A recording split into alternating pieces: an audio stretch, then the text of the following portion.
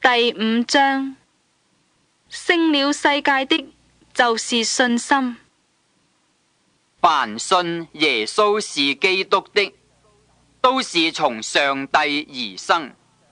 凡愛生他之上帝的，也必愛從上帝生的。我們若愛上帝，又遵守他的誡命，從此就知道我們愛上帝的兒女。我們遵守上帝的誡命，這就是愛他了，並且他的誡命不是難守的，因為凡從上帝生的，就勝過世界。使我們勝了世界的，就是我們的信心。勝過世界的是誰呢？不是那信耶穌是上帝兒子的麼？這藉着水和血而來的，就是耶穌基督，不是單用水，乃是用水又用血，並且有聖靈作見證，因為聖靈就是真理。作見證的原來有三，就是聖靈、水與血，這三樣也都歸於一。我們既領受人的見證，上帝的見證更該領受了，因上帝的見證是為他兒子作的。信上帝兒子的，就有這見證在他心裏；不信上帝的，就是將上帝當作說謊的，因不信上帝為他兒子作的見證。這見證就是上帝賜給我們永生，這永生也是在他兒子裏面。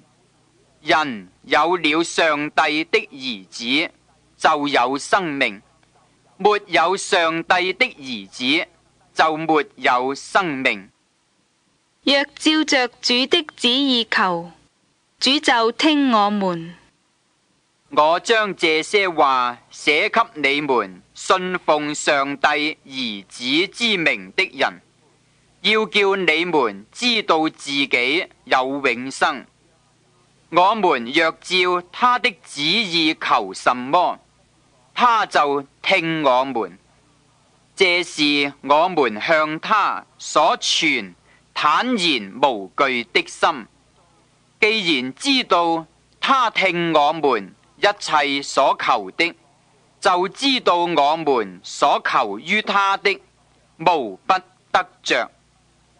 人若看見弟兄犯了不至於死的罪，就當為他祈求，上帝必將生命賜給他。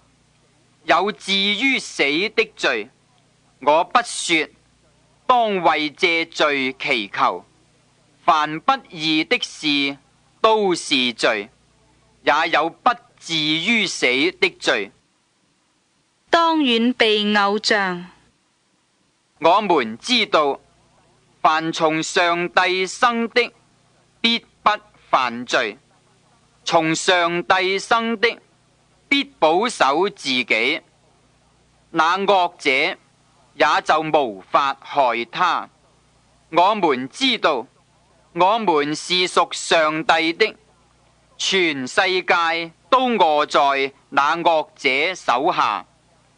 我們也知道，上帝的兒子已經來到，且將智慧賜給我們，使我們認識那位真實的。我們也在那位真實的裏面，就是在他兒子耶穌基督裏面。這是真神，也是永生。小子們啊，你們要自守，遠避偶像。